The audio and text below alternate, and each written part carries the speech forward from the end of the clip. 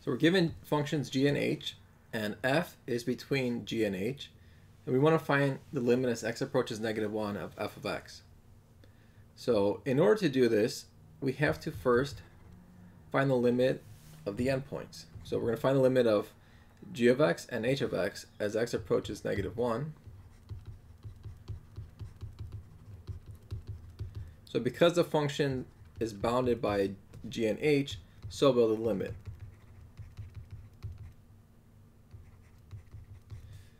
Okay, so I don't know what the limit of f of x is, but I do know for h of x is given by this function. I can plug in -1 to get -1 squared minus -1 plus 1 over -1. For g of x, I'm given its cosine pi x plus 2. I'm going to plug in -1. I get cosine of -pi plus 2.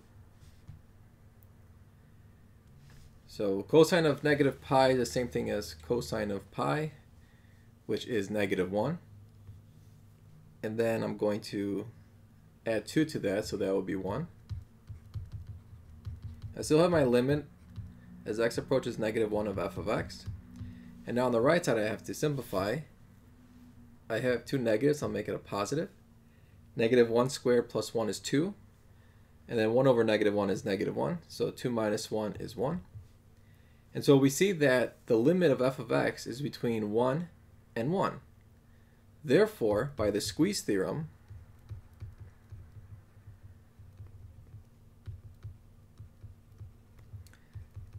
the limit has to be 1.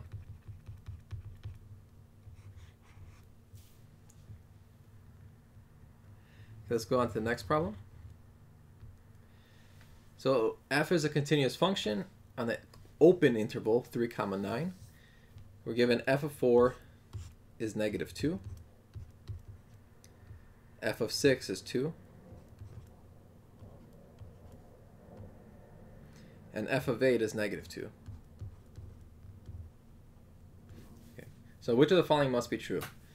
F has at least 2 zeros. Well, let's see. Because the function is continuous in the open interval, I cannot lift up my pen when I draw this.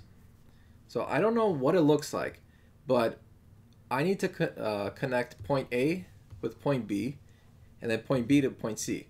That's what it means to be continuous.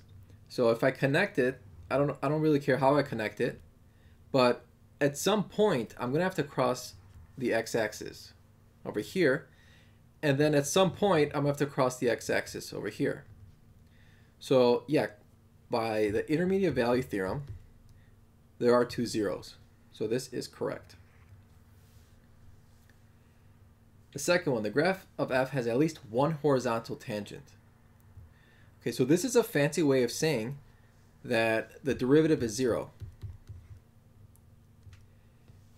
Okay, another way to think about this is Rolle's theorem. Rolle's theorem says if a and b, the closed interval is continuous, and the open interval is differentiable, then the derivative is 0 at some point c, where c is between a and b. Clearly, we're not given any condition about being differentiable. We do not know this. So we cannot assume that the derivative is going to be 0. So to convince you even more, what if it was something like this, where there was a sharp corner, let's say point B. This is not a horizontal tangent. The derivative at this point does not exist.